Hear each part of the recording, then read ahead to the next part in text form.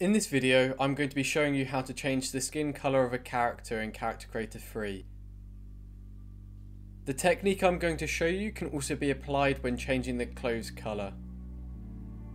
First things first, you are going to want to load up the character that you want to make the changes to. I do not have a pre-made character, so I'm going to demonstrate using the default one. So we're now going to select the checker icon in the top right of the screen under the Modify tab. This will now bring up our character textures. Once you've decided the colour that you want to make your character, you will want to right click the base colour texture and select Adjust Colour. This will bring up these options. The first one is Soften. This will determine how blurred the texture is, as it will create less harsh colour contrast as it blends them. I would recommend not using this if you want to keep a more realistic look.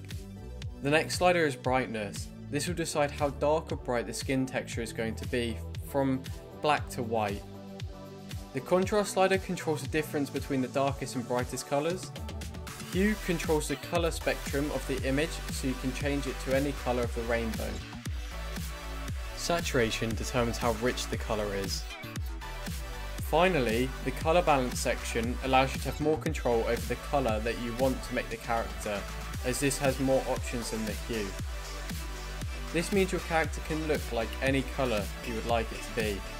Once you've decided on a colour you like, I'd recommend applying the same to all of your base colour textures, otherwise you might find that it does not look seamless, and should hopefully tie it all together. You could adjust the colour for the roughness, bump and other textures, but this will give you really weird results, so personally I wouldn't change them at all. If you're wondering how to change the clothes colour, you're going to want to select them, otherwise it will not show your textures. I hope this video was useful and interesting. If you want to see more content like this, please hit that like and subscribe button. My name is Aaron, and I'll see you in the next one.